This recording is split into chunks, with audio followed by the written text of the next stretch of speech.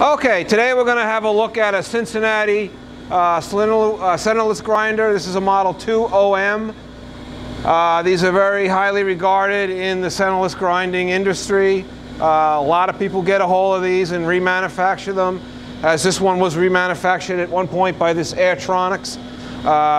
This is in very nice condition right now. We've done a lot of maintenance to it ourselves. We've removed the two dressers and gone through them, cleaned them all up nice. We had to get a new a valve for this dresser here, or a recondition valve.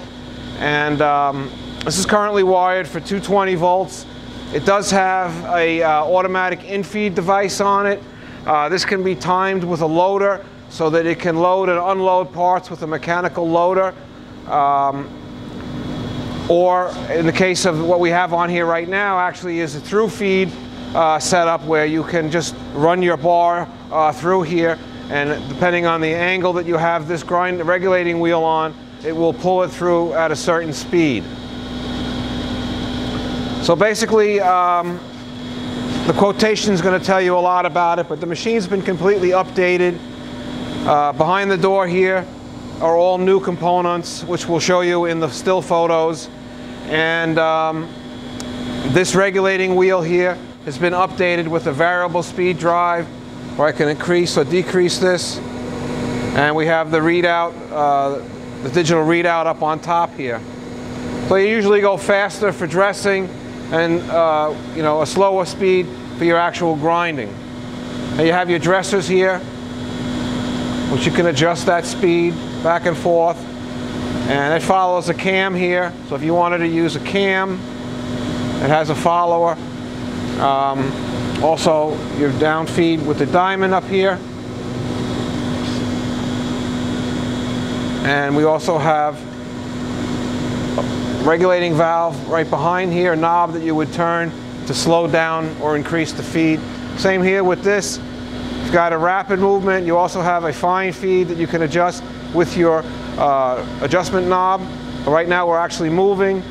This is the fast speed. This is the slow speed going back in for dressing, and then the rapid speed to put it back. Excuse me. Okay, so if you were buying this machine and you only were interested in through-feed grinding, then you would bring the wheel in until your part was the right diameter, lock the whole machine down, and at that point, that's where you would run your bar through. And as you dress your wheel and sizes change, you have to make some adjustments.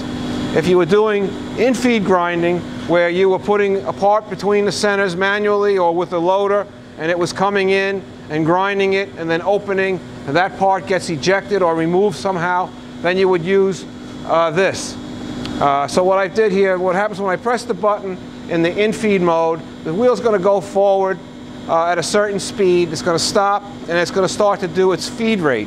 It's going to get to the end of its travel, or 0, and then it's going to start a dwell time. And at the end of that, it's going to retract and go back again.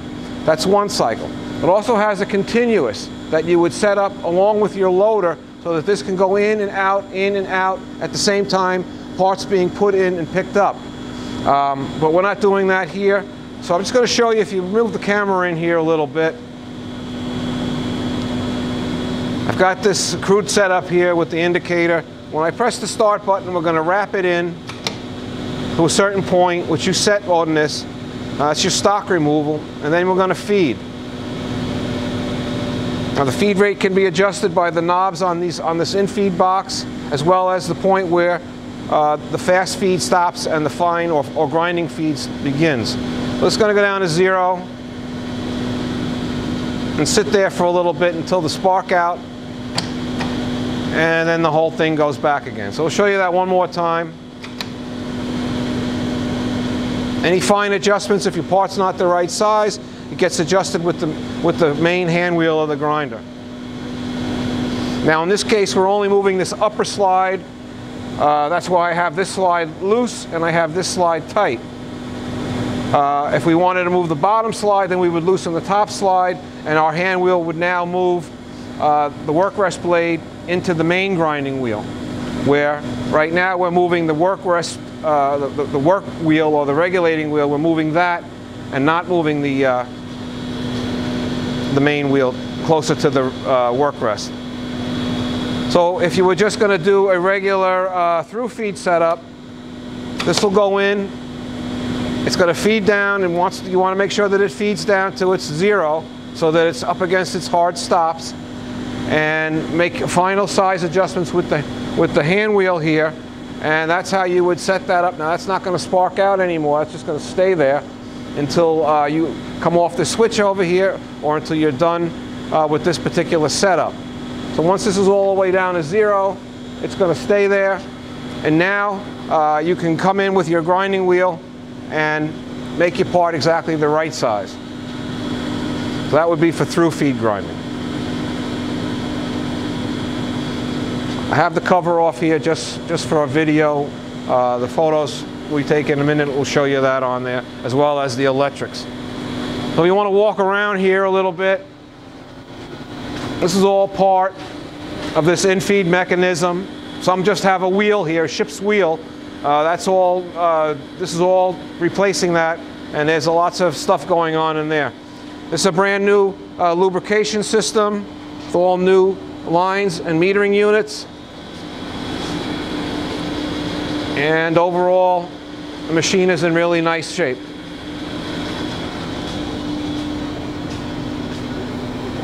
Behind it here we have a Barnes magnetic and fabric filter, meaning it has a big magnetic drum, and also a paper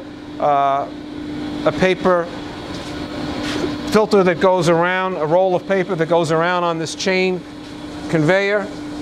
When it gets clogged up, the water level will rise, activating a float ball, a float switch, which in turn activates a motor, which will advance the paper to a clean spot.